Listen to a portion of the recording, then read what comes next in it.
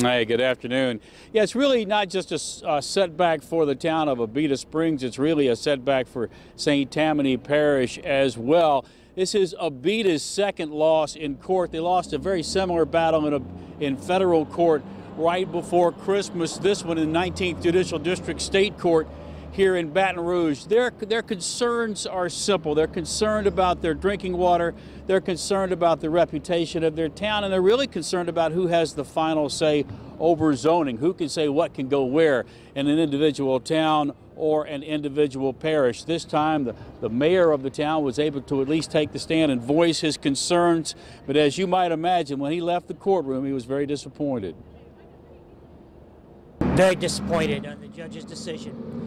And you know, it's not always been about the one well, and that's what they're trying to make it out, about the one exploratory well.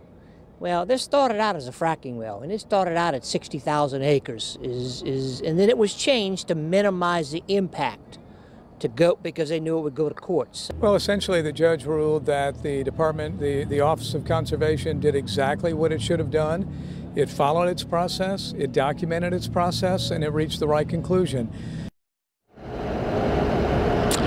Now, the battle is not yet over. St. Tammany Parish has a case that's still in appeals court, and there is still a cease and desist order in place on the Helis site, where the exploratory well would go in first and perhaps fracking operations would begin later down the road. But at this point, nothing is going to happen.